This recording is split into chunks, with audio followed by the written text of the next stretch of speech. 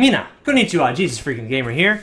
Coming at you with Psalm 67. I'm going to read the whole thing. Are you ready? Are you braced? Are you prepared? Let's go. Starting with the title of Psalm 67. To the chief musician on stringed instruments, a psalm, a song. God be merciful to us and bless us, and cause his face to shine upon us, Selah. That your way may be known on earth, your salvation among all nations. Let the peoples praise you, O God. Let all the peoples praise you. O let the nations be glad and sing for joy, for you shall judge the people righteously, and govern the nations on earth. Selah. Let the peoples praise you, O God. Let all the peoples praise you. Then the earth shall yield her increase. God, our own God, shall bless us. God shall bless us, and all the ends of the earth shall fear him. Now, when I read that, I can see where some people may think, well, okay, this is a messianic promise. God's going to rule the world one day, right? He's going to come back, take care of everything, and do everything. I'm not personally convinced that this is what this psalm is primarily referring to. When I read it, the impression I get is much more along the lines of, you know what? Our God is the God of all of heaven and all of earth, and he wants to not just rule over Israel, he wants to rule over the nations and bring his salvation to the nations. Not that the people would just fear him and tremble before him and be Israel's slaves, but that the peoples would praise him, and that the peoples would be judged righteously by him.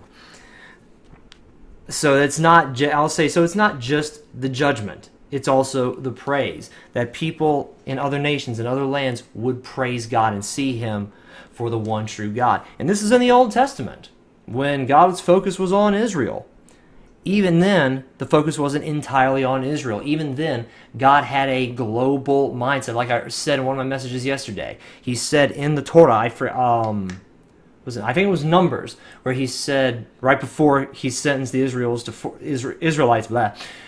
the 40-year wilderness, he said, as surely as I live, my glory will fill the earth as the water fills the sea.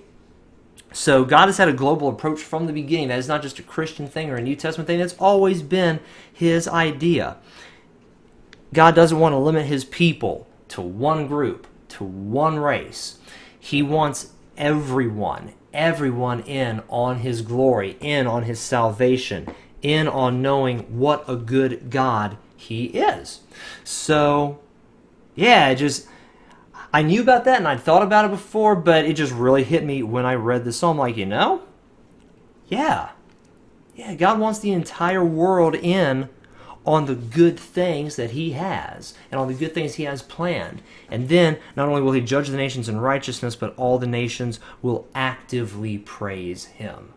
So, God's always had the entire world in mind. Dealings may have changed, covenants may have changed, but God's love and God's heart, that has not changed. So just someone wanted to share with you all that I read today. Thank you very much for watching this video. I love you, and God bless.